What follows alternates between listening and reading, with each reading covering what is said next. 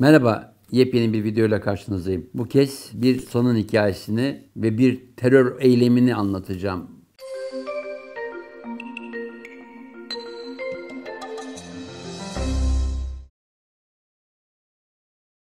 Ergun Çağatay'dan bahsediyorum. Türkiye'nin dünya çapındaki önemli foto muhabirinden biriydi. Gama Ajansı'nın Türkiye muhabiriydi ama dünyanın değişik ülkelerinde çok ciddi röportajlar olan bir usta. Günlerden 13 Temmuz 1983, Çat'tan dönmüşüm. Çok zorlu bir savaş. Bitkin haldeyim. Evime ulaşıyorum Paris'te. 8 Avenue Victor Hugo'da oturuyorum o zamanlar. O uykusuzluğum içinde sabaha karşı 8 civarında bir telefon alıyorum. Coşkun, çok acele Orly'e gel. Çok fazla bagajım var. Yardımına ihtiyacım var diye bir telefon. Tabii o halimle kalkma imkanım yok. Ergun abi ben seni birazdan arıyorum deyip tekrar uyuyorum. Bu kez saat 10.30-11 civarı bir başka telefon. Yine rahmetli ustam Gökçin Sipahoğlu. Atla ajansa gel. Hemen fırlıyorum. Alıyorum makinamı, ajansa gidiyorum. O gün öğle saatlerinde buluşmam gereken, Çat'ta bana eşlik eden arkadaşım Philip Landren ile beraber sözde ajansta bir strateji belirleyip Çat röportajlarımızı birlikte yapacağız derken Gökçin abi Orly'de patlama oldu. Ergun da oradaymış. Hemen gidin dedi. Atladık. Philip'in o zamanlar bir döşevosu.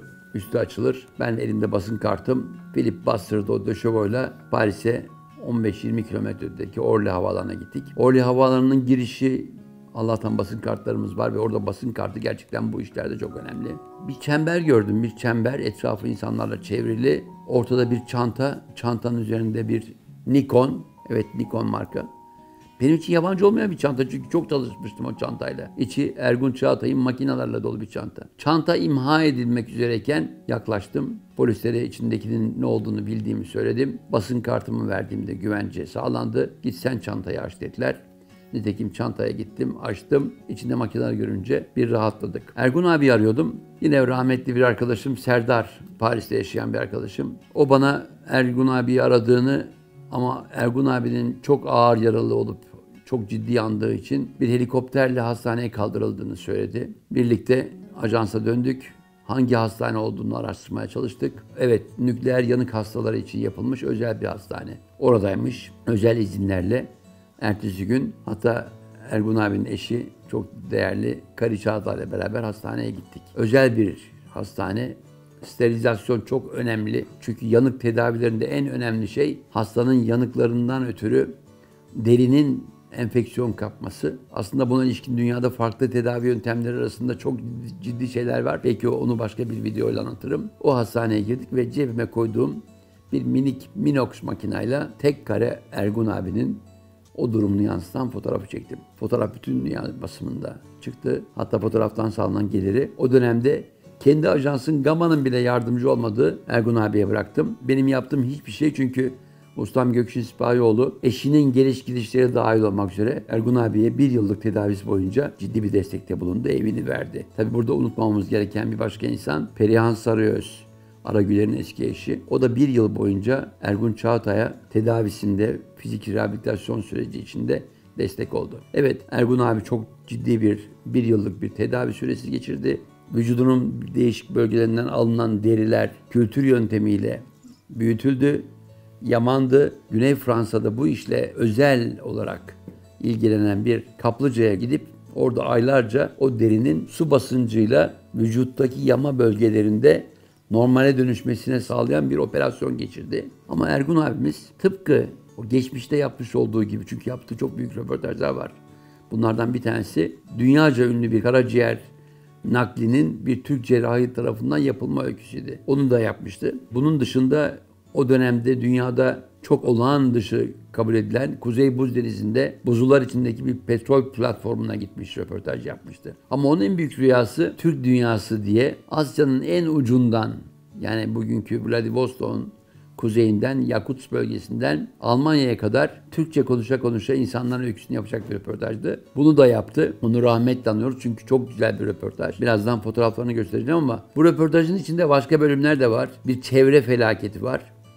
Evet, benim soyadım size başka bir şekilde çağrışır ama Aral Gölü bugün neredeyse 3/4'ü yanlış bir sulama politikası sonucu Sovyetler Birliği tarafından yok edilen, besleme havzaları ortadan kaldırılan dünyaca ünlü bir gölün bugünkü durumu ve o göl çevresinde geçmişte Sovyetler Birliği döneminde Rusların yapmış olduğu çevre felaketleri, bütün bunlar Ergun Çağatay'ın objektifinden bir kitaba dönüştürüldü, sergilere dönüştü, dünyaya sunuldu.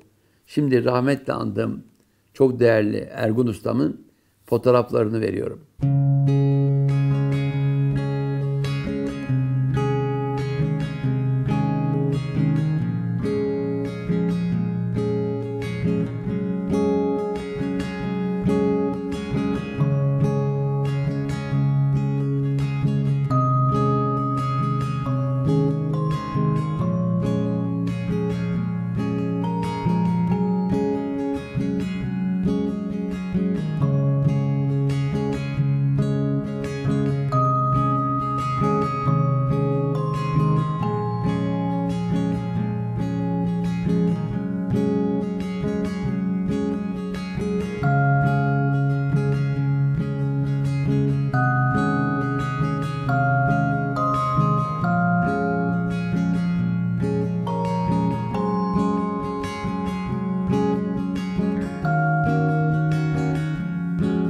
Evet, Fotoğraf Sanatçıları dizisi Eczacıbaşı grubunun sayesinde güzel bir kitap. Umarım bir günde benim kitabım olur diyorum. Gerçekten bizim için evrensel nitelikli fotoğraf ustaları. O yüzden onların yaptığı çalışmaların genç kuşaklara, öğrencilere ve Türk milletine bir onur kaynağı olarak gösterilmesi gerekiyor.